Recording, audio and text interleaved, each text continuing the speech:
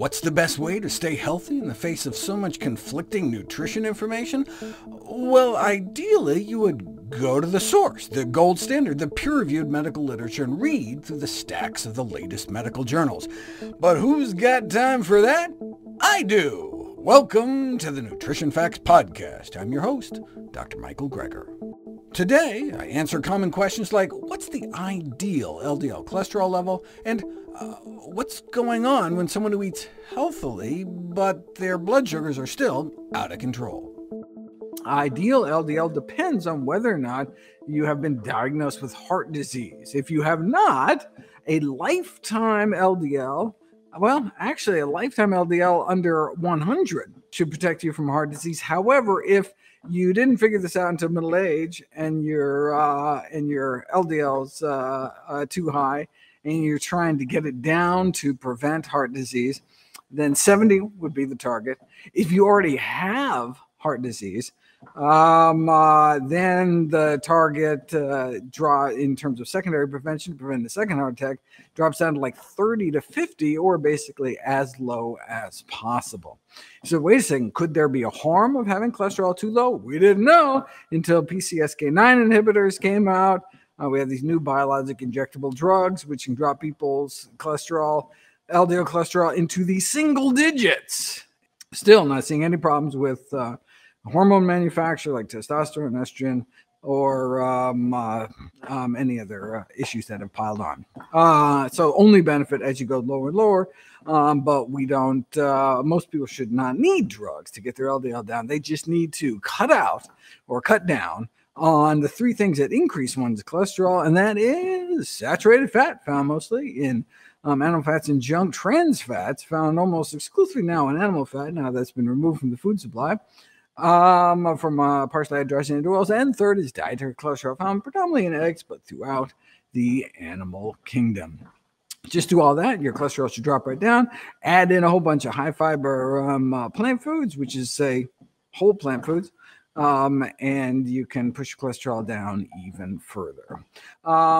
Yes, in addition to eating healthy, there are a few foods, particularly, that may lower Lp(a) further. And I think those are black cumin seed and flax seeds. Okay, Jesse has natural low HDL with a whole food plant-based diet. LDL and triglycerides plummeted, fantastic. But it talks about a triglyceride to HDL ratio. What's important number to track? LDL is the important number to track.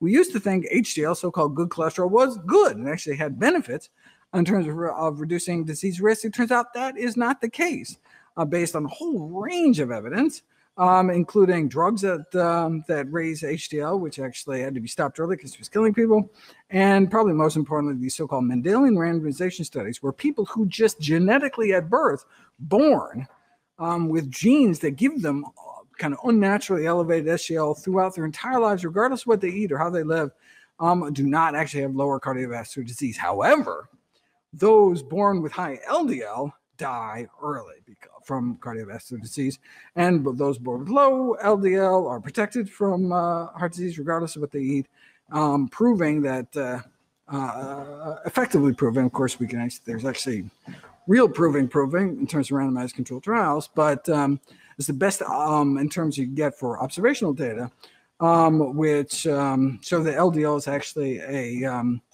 a risk factor, not just a correlate. So don't worry about your HDL, worry about your LDL, and it's wonderful that they're down, and that's fantastic. Congratulations. Okay, Francis says, what is the main reason why one's A1C fluctuates from high to low and high to low? For those of you who are like, what is an A1C? It is a measure of kind of long-term blood sugar control over the last few months or so. But really biased towards kind of more recent events. And so the main reason is people are eating different foods. And although women can get hormonal changes throughout the month, that even if they're eating the same thing, they can have different blood sugar responses. So that could be one reason. If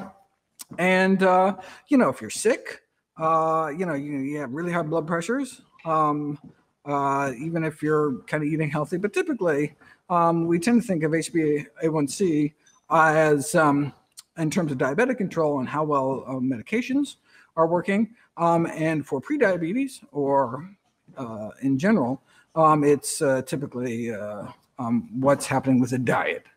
Primarily the glycemic load of different foods, and so I encourage people to cut out refined grains and things that cause too high of a blood sugar spike. Okay, Santanu says, with plant-based diet, reduce sugar substantially. I want to know, how do I reduce insulin resistance, Greg? But if you want to reduce your insulin resistance, you decrease the cause of insulin resistance, which is excess saturated fat intake in the context of a hypercaloric diet, or excess visceral adiposity. If your waist measured at your belly button is more than half your height, you need to lose weight to reduce that visceral fat and decrease insulin resistance regardless of what you eat. Okay, BLK says, type 2 diabetic. Oh, but eating healthy, wonderful. Not on meds, fantastic. Oh, but can't get glucose under control. And so one of the reasons may be you're suffering insulin resistance from excess visceral fat. So if you have excess abdominal fat, it can spill fat in your bloodstream. And so even if you don't have it going into your mouth, you still have these high levels of fat in your blood, and that interferes with insulin responsiveness in your muscles and liver, and that's what causes type 2 diabetes, especially when it offloads fat to your poor pancreas and can destroy some of your insulin-producing cells. And so weight loss would be the next step. And if your glucose is not under control, you should indeed talk to your doctors about being on meds until something like metformin, until you can get it under control with diet, though it may take weight loss to drop your visceral fat to levels where your insulin resistance drops enough that you can reverse your diabetes. We would love it if you could share with us your stories about reinventing your health through evidence-based nutrition. Go to NutritionFacts.org/testimonials. We may be able to share it on our social media to help inspire others. To see any graphs, charts, graphics, images, or studies mentioned here, please go to the Nutrition Facts podcast landing page. There you'll find all the detailed information you need, plus links to all the sources we cite for each of these topics.